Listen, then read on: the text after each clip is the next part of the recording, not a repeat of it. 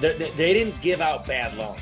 I mean, strippers had 10 houses in 2008. Like, I don't know how to win the game. I'm not appreciated. This is my life. I've got a family. The difference is I was willing to do whatever it took. And a lot of people won't do that. They say, I got a family, I can't do that. If you got a family, don't even think about it. Look, you can't, it's a divorce.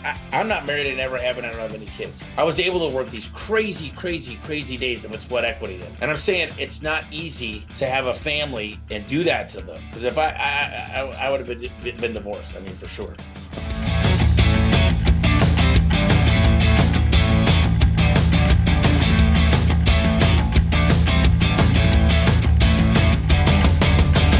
But kind of maybe share your story. How did you get into garage doors specifically? And I know you were actually doing landscaping. You did a landscaping gig prior to that. So tell us kind of the genesis of it all and how you got started with the garage door side of things. Okay, so so I started the garage door company in 2007. Prior to that, I'm from Michigan. So what do you do when you're from Michigan? You mow lawns and you shovel snow in the summers. So you mow lawns in the summer, shovel snow in the winter. And then I came out to Phoenix and I did the only thing I knew how to do. I bust tables and I started a landscaping business. Slowly but surely, I started doing water conservation analysis, tried to get into bigger dollars, drip systems, learned a lot about how sprinkler systems work. And there was some money there. I got into bigger, more commercial type businesses that wanted me to come on the weekend. So started making some good money. I mean, good money for me back then. I started getting 10, 15,000 a month. And then I learned about garage doors just through a roommate, started painting garage doors for some big companies in Phoenix, probably about 6 big companies. And then I saw that these guys were doing really well. My other roommate started being a technician. 2006, he was making like 90 grand. So I said, I got to learn about this business. So we did a couple ride alongs and then we just decided to start a business. And back then it was like, we were breaking even. We weren't paying our taxes correctly. We were the guys in the truck. We didn't really know what we were doing. We just decided to spend money on the yellow page ad, hence A1. And then we decided, let's get in the Valpak. Google was just kind of coming into a thing. So it was like not a whole lot. And then 2010, we just decided to go separate directions. And I said, I'll take on some of the debt or you could take on the debt. Whichever way we go, I'm doing my own thing. So, the rest is history. I found a really good integrator in 2014. His name's Adam Cronenberg. Got on Service Titan in 2017, the first garage door company. They only did HVAC, plumbing, and electrical. So I found the right CRM after 5 CRMs. Hooked up with Al Levy, the 7-power contractor. He taught us about manuals, standard operating procedures, and just how to build technicians. And read a lot of books. Have a lot of consultants I'm always working with, and just busting at the seams every year. So we're actually right now buying a lot of garage door companies. So we're trying to acquire growth as well as grow organically, greenfield at the same time. Very cool. And just for the listener that might not know about you in the past, what in terms of revenue in terms of projected for this year? I know obviously when I started listening to you first got started the podcast, I want to say it was like 20 to 30 million you're doing. Yeah, I think it was 22 if I'm wrong when I started. Got it. That's like 150 this year going for this year? 151, and then that's not including acquisitions. So I think we should fall around the 200 mark. Good for you. Awesome. I want to go ahead and jump into a couple things. First of all, you really kind of were ramping it up during the last home recession, like, the whole bubble in 2008, 2009, 2010. What was that experience like? Because obviously a lot of home service industries, whether it be lawn care, landscaping, garage doors, has something to do with the real estate market. So how did that impact you getting started during that period of time? So it was weird because a lot of people were like, I'm losing my house to the bank, but I need to be able to use my garage. So I'd go to like where people dump their old garages off after they did it. And I'd basically it was like pick apart. I'd be taking all the old good stuff apart. I'd take the openers apart. I'd grab parts. I mean, I was selling used openers. Now I'm like the best you can offer. I fix things the right way. But before I was just, let me get it done for $180 and I'd make it work. And I was a one man in the vehicle. I was the cheaper end. I did a lot of Craigslist stuff. But what I did is I always asked for reviews. And if I couldn't get the money, I'd say, I need you to look me up on here, here, here, and make a video. And that was before they had camera video on camera on the phones. So really what I learned to do is just maximize everything for the online reputation, get the videos done, get the yard sign out there. If I couldn't get it with money, I'd get it with their time to do a really nice testimonial. I'd always ask for testimonials and go take reviews. So I think that's probably a piece of success is when you go into a bad economy, is you got to take advantage of where everybody else isn't. You got to find the things that people aren't. Never, ever, ever cut your marketing when you're going into a bad economy.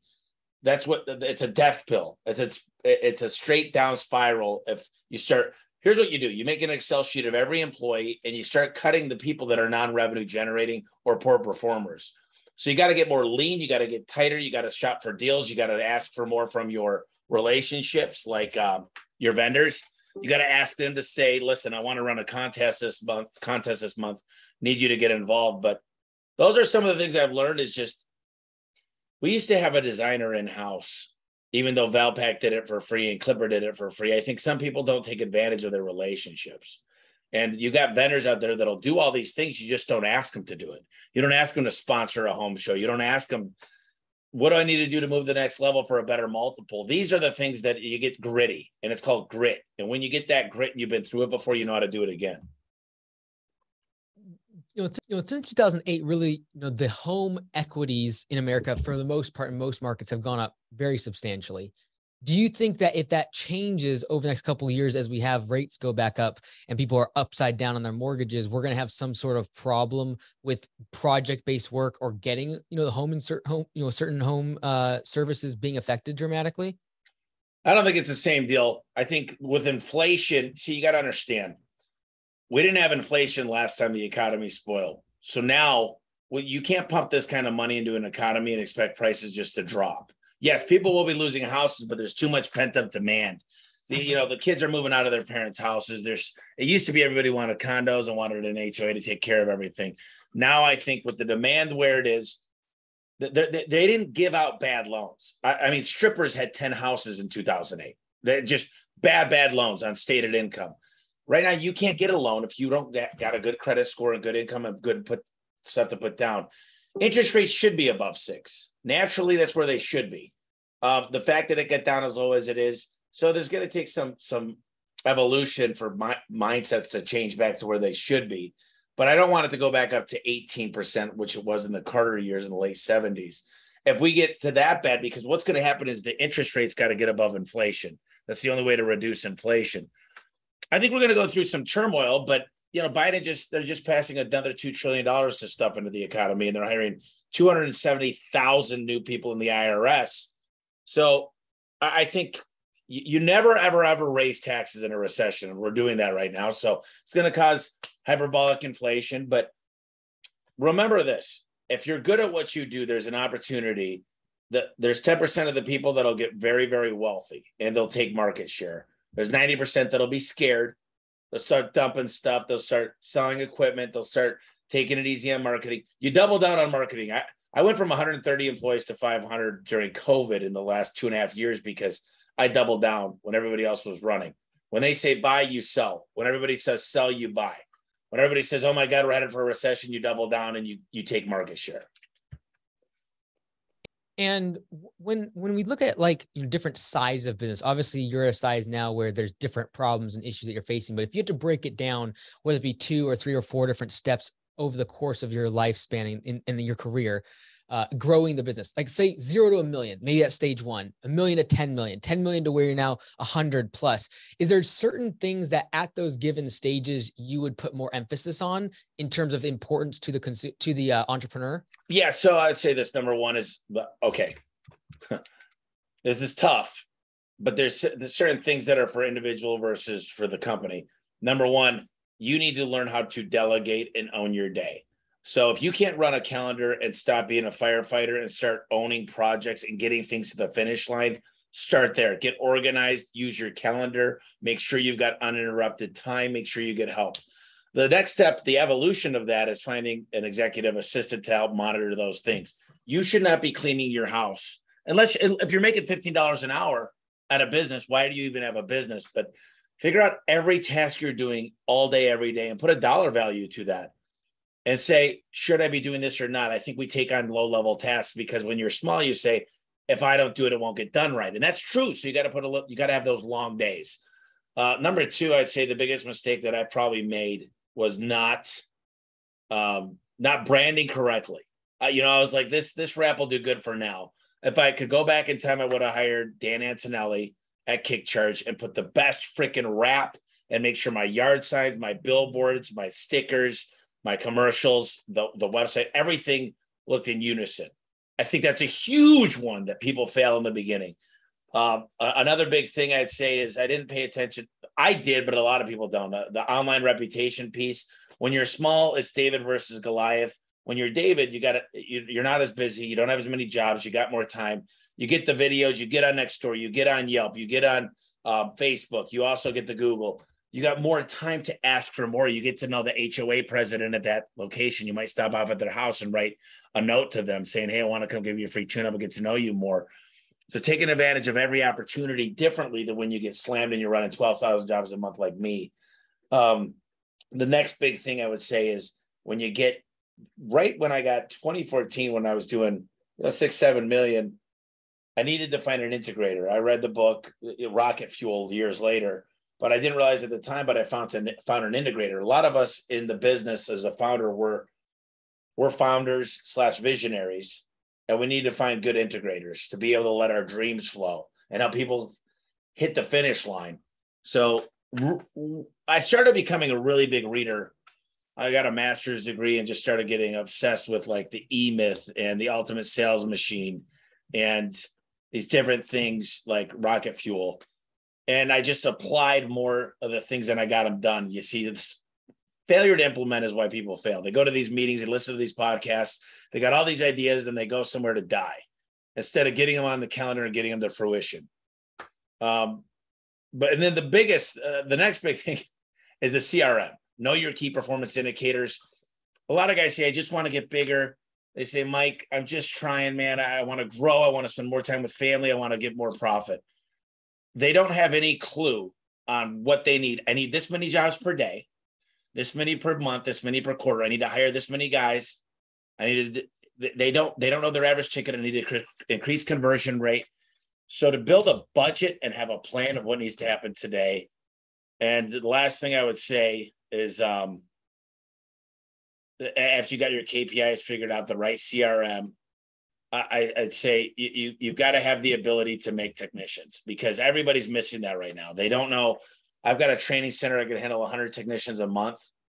And I'm never trying to find lightning in a bottle. I'm never trying to find this perfect tech that knows how to do it. I hire for talent. I'm recruiting bus boys. If I'm at Discount Tire, I'm trying to steal one of those guys. If you make eye contact and you smile and you've got good body language and you believe in yourself, I want you. I don't care. I'd rather you not have experience so I don't have to unteach you those things. So those are some core things that I'd say. And if you nailed those, you'd have $100 million business. Let me come back to the technician part in a second, because I know for a lot of people that is the struggle right now. But you mentioned a part about tracking your day, seeing what things you're doing that are a lower level task and assigning a value to those.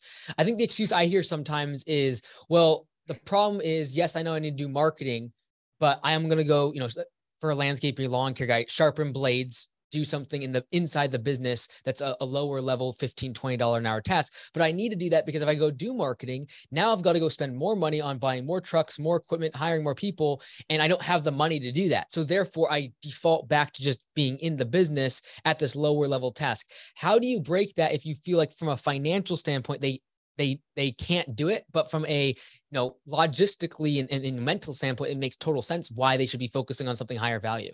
Well, what happens with a lot of business owners is they really go in there like I own a business, but they don't. They have no right to say they have a business. And I was the same person, so nobody get mad at this. They don't own a business. Not if they have to do the job. If the only way they make money is pushing that lawnmower and sharpening blades, they got to raise their prices and hire better people, because the fact is that if they've got to go mow the lawns to make money, obviously they probably started with very little money. So it's called sweat equity. They got to go do the lawns themselves, because they have no one else. They don't have the money to hire somebody, but they also got to put in those extra 20 hours a week to build the business. And I get that. I understand that. I mean, I worked 2 jobs. I worked 3 jobs, whatever I had to do. I mean, there were days I worked doubles and then I'd go get up early in the morning and cut 10 lawns and still work a double shift bussing tables, whatever I had to do. And you don't just say, I woke up today, I have a business, I'm a business owner, work for me because I own a business. You don't own a business. It's like, if you can't leave your business for 1 month, if I took you to Hawaii right now, Mike, and I said, I'm paying for the dolphin tours, the volcano tours, I'm bringing your family, we're bringing your dog, all inclusive, but you don't get to call back to the home at all. You don't get to look at any CRM. What does your business look like? If it doesn't look gold, you don't have a business, you have a job. And I know it's going to piss a lot of people off to hear that. He doesn't know me. I got these relationships with these clients, and I do have a wrap vehicle. At least it has stencils on the side, and I have a good guy. If you got to show up, I'm sorry, you haven't built the infrastructure. You've got the most expensive job in the world because you still got to answer your phone at night and weekends. You're still sacrificing relationships, and it's going to happen for a while. But if it happens more than 3 years and you're still finding yourself getting in the truck all the time, and it's the only thing that you can do, you better stop right now and ask yourself, is this better that I work my ass off and don't get to go on real vacations, that I'm answering my phone and I'm sacrificing my kids? You better ask yourself, can I get a plan here in the next year to get out of the truck and build a business?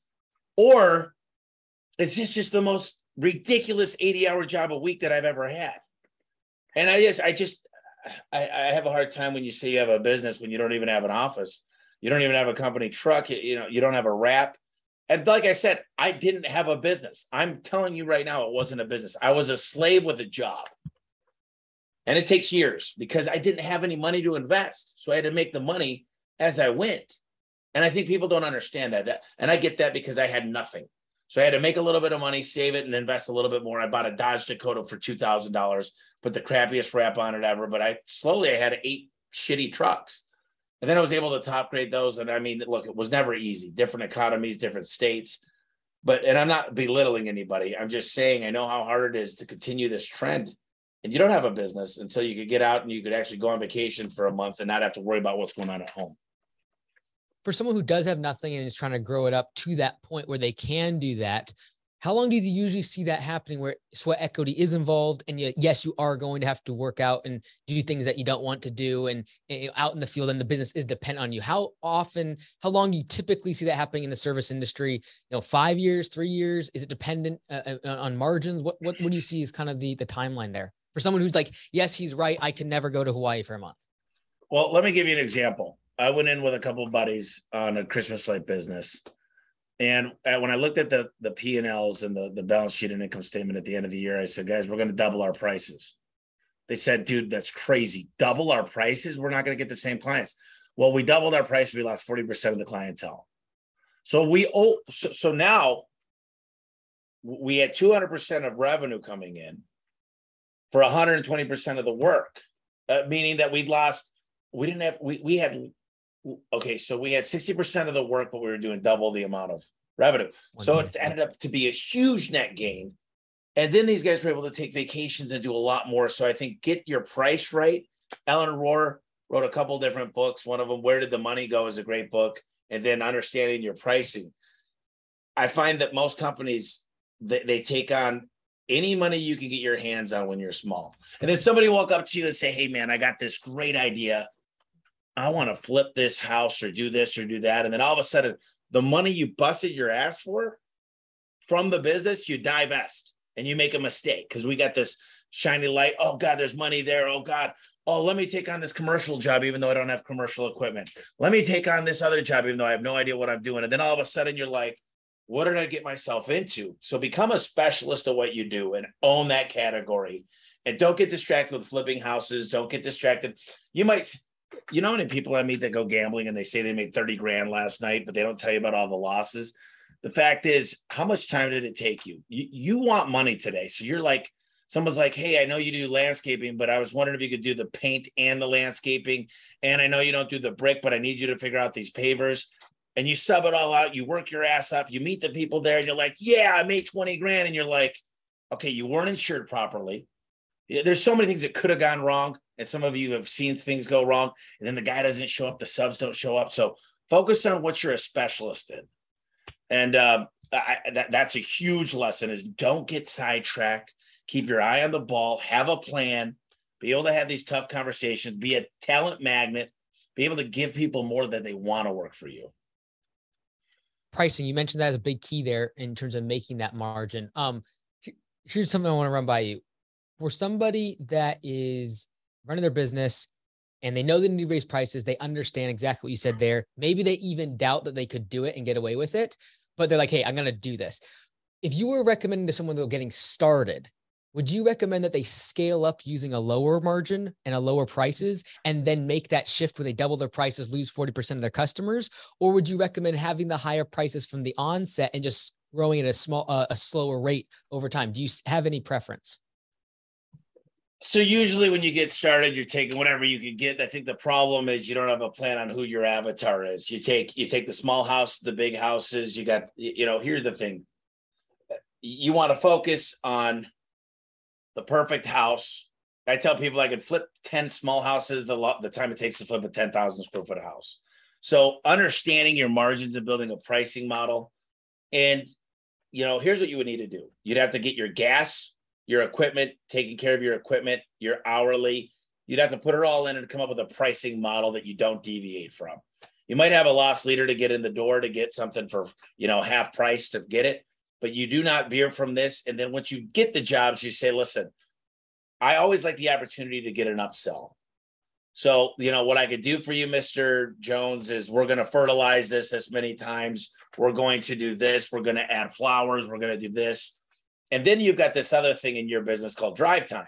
So if you get more, you can come down a little bit on the price if you got a neighbor and you're allowed to do it whenever you want. And so, but the problem is I need to see your pricing model, because if you don't have anything, how long it takes sharpening the blades, how long it takes for gas, how much I need to run the maintenance. So I need to give a guy.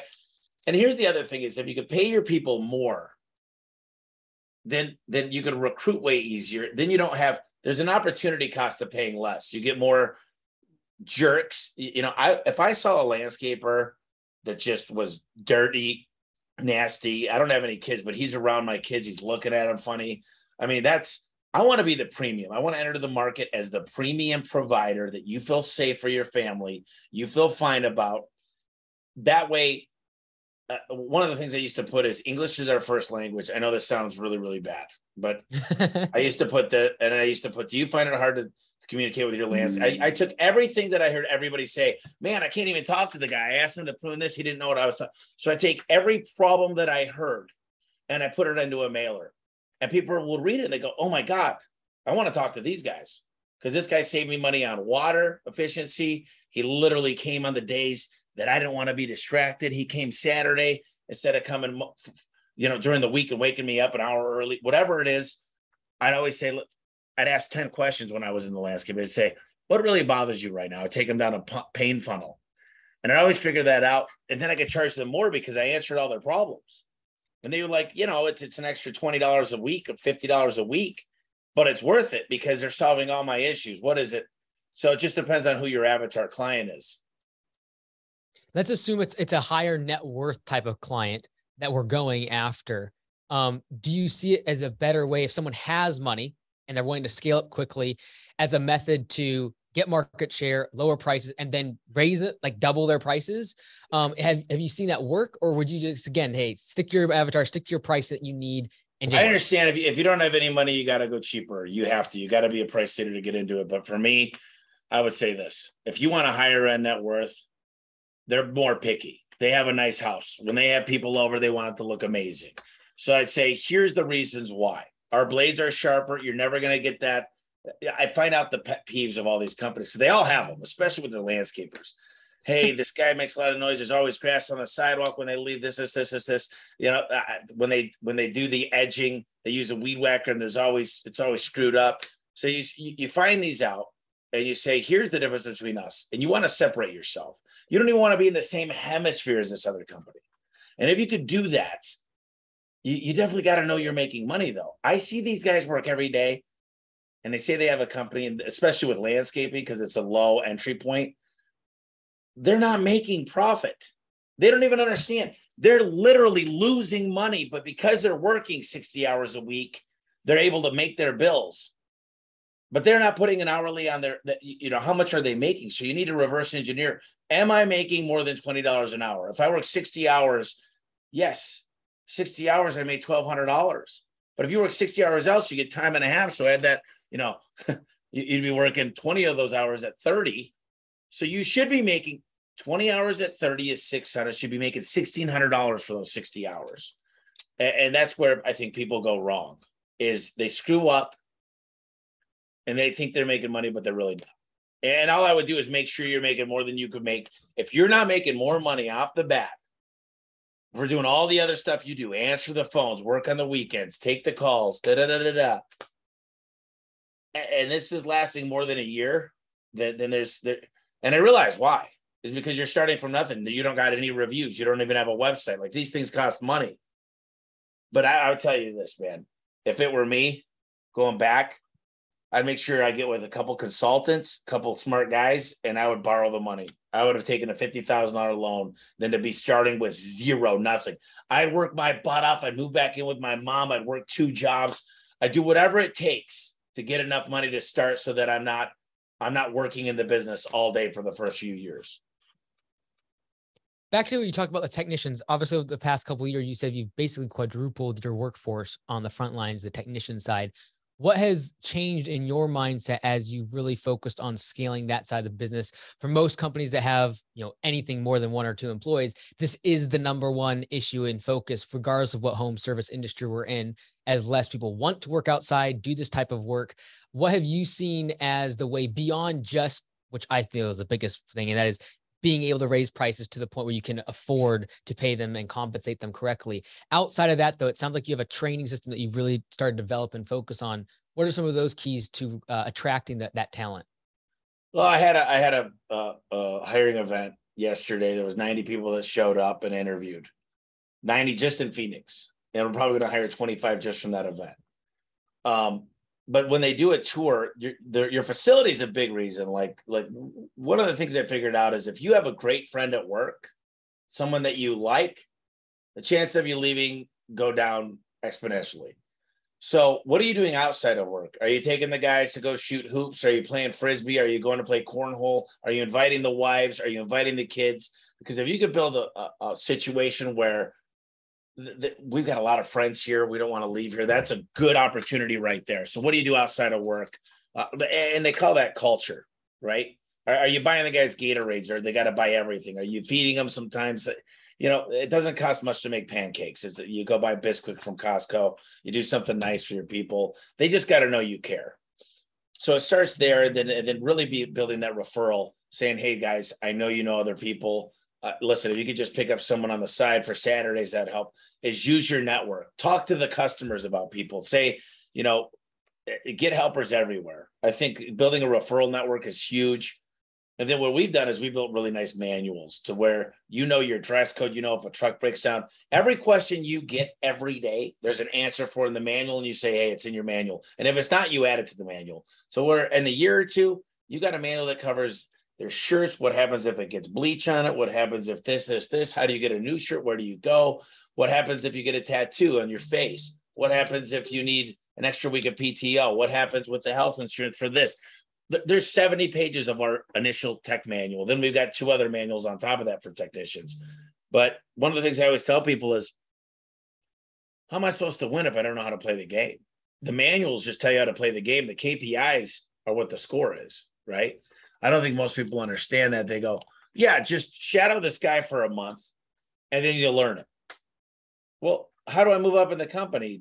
How can I become a supervisor? What's considered great behavior? What kind of attendance am I supposed to do? Why should I follow? Like the day you show up, if you're like, hey, dude, you're going to be driving with this guy all day. I understand it's different in landscaping, but that sucks. Like, I don't know how to win the game. I'm not appreciated. This is my life. I've got a family. You come in, you shake my hand and you say, you're with this guy for the day. Like, can you give me, I came to work for you. Like, could I at least see an agenda of what I'm going to learn, how to win the game? What are we going to lunch? Is there like nobody really thinks you're like, well, you work for me now. Okay, good luck. That guy's lasting for a couple of months and he's gone. How have you seen that work when it comes to reading and like videos, for example? We've had a struggle in the past with especially frontline staff with no experience in something low level like mowing lawns, struggle with any sort of regimen around making sure that is read or that they actually refer to the manual? We Is that read like an it actual with them. book that you have? Got it. And is that like You read part the of manual with orientation? them and you go through and you say, Mike, what does that mean to you? What is that? Well, we just went through the couple pages here. So when you say, I'm going to ask you questions about this, they need to sign off on it. So no matter what, you got to read it with the manual. And if they're horrible at reading, just read it for them and go through it and say, do you got any questions about that? Does that make sense? I want to make sure you understand this, and I need you to initial here saying you do on each page. Got it. Awesome. I want to be respectful of your time because I was late. But before we go, I wanted to ask, as we kind of head into this, recessionary quote unquote time, you talked about having this opportunity as a way to actually double down, go all in during this time and actually make, real wealth and growing the business. What does that look like tangibly for someone that is seeing their market potentially right now?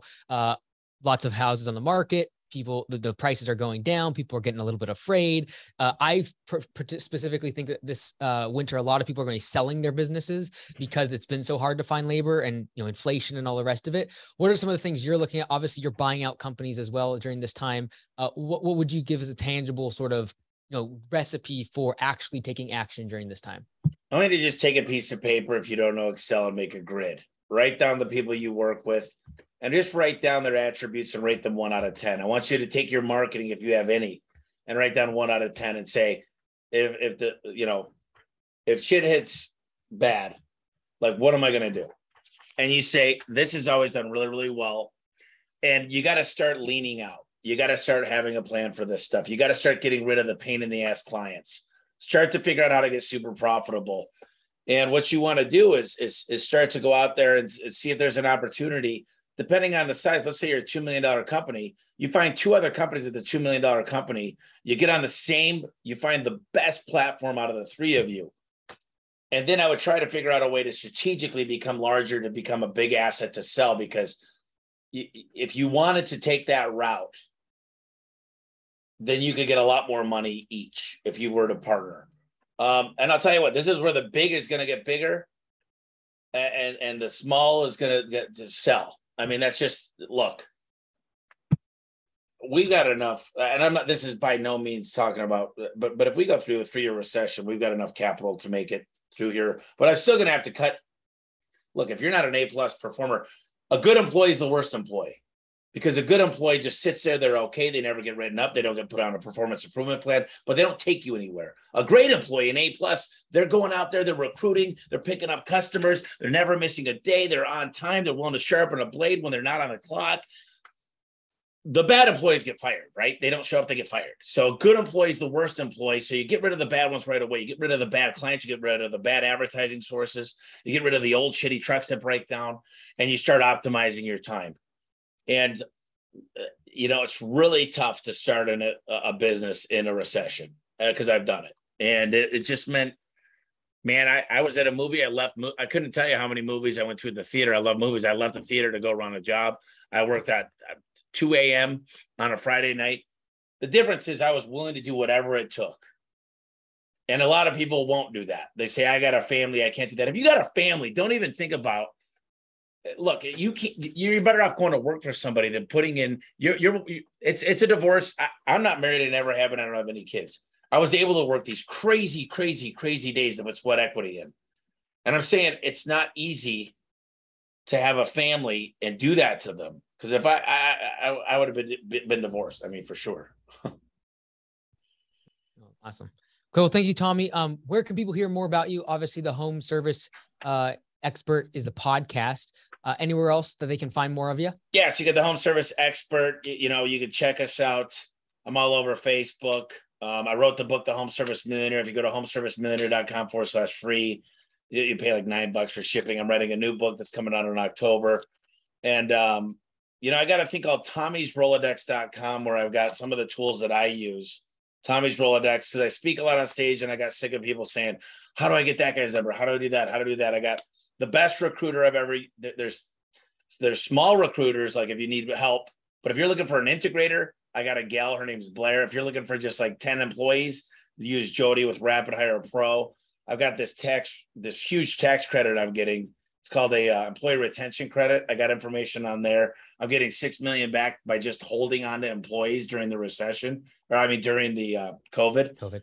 So I put all my resources on tommysrolodex.com. And yeah, I wrote the book. I got 12 co-authors. Al Levy teaches you how to do the manuals. Ellen Rohr teaches you how to raise prices. If you're selling a company, Brian wrote, my buddy Brian wrote a chapter, Cohen on how to sell a business properly. There's things on there, how to sell financing. I put it all in the book. It's a pretty good book. It sucked at first until I got 12 smarter people to add on to it. So I think you guys would dig the book. And if you never need anything, hit me up on Facebook. I'll respond pretty quick. That's probably the best way. Awesome. Thanks, Tommy. We'll go ahead and cut it off there. I appreciate it. Thanks, buddy. Appreciate it. If you enjoyed the interview, make sure you go check out MikeAndy.com/summit because Tommy has just confirmed that he's going to be the opening keynote speaker for Landscape Summit 2023. Go check it out, MikeAndy.com/summit, and we'll see you there.